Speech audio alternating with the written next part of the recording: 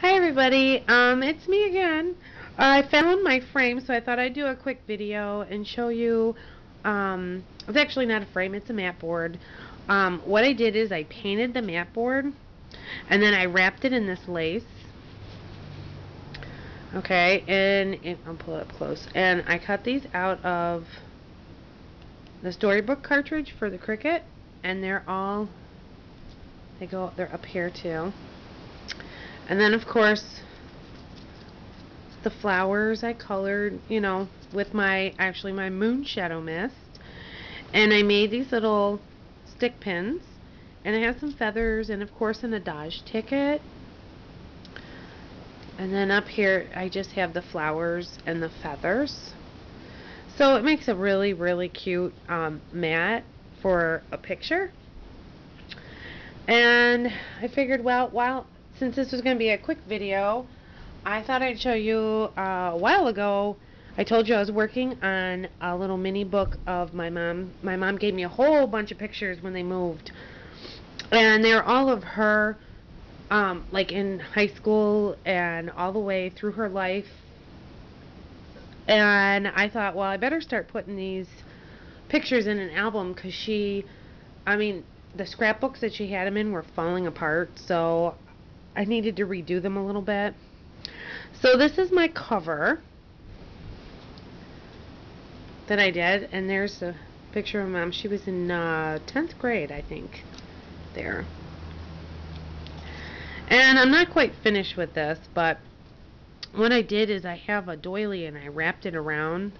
So it's a little bit, you can see a little bit on this side. I wrapped it around and it made a pocket on this side, and I just covered the top of it with some flowers. And then I have some tags in here. Get them out here. Oh, come out. So I already have the pictures on, and I did whatever she wrote underneath each of the pictures in her original scrapbook is what I wrote on the back of each tag. So that was my mom and her friend. They were at a school picnic. So I wrote that on the back. And my mom riding her bike. And a picture, her school picture. She was in 10th grade, and on the back I did a journaling of, what was going on that year. And she also wrote that in her scrapbook too. And I'm not quite done with this. This was her school, so I was going to put the name of the school here. And this was the home she grew up in, so I was going to put a little something over across the corner here, I think. And then the design that I did was this fits inside here, because this is one of the main photos, and then these fit in just like that. So everything's pretty much covered up. I have my mom. This is supposed to be a little slanted like this, so you can see my mom. So that's one of the pages, and this is the start of another page. This was the same school year, so what I wanted to do was, she had so many pictures, so I made this little flip book, so I could fit more photos on, basically. That's my mom in her school uniform. So, and just my mom playing, and just, pictures of her. Same here, I have a few pictures here. And it just tucks underneath here, like that. And then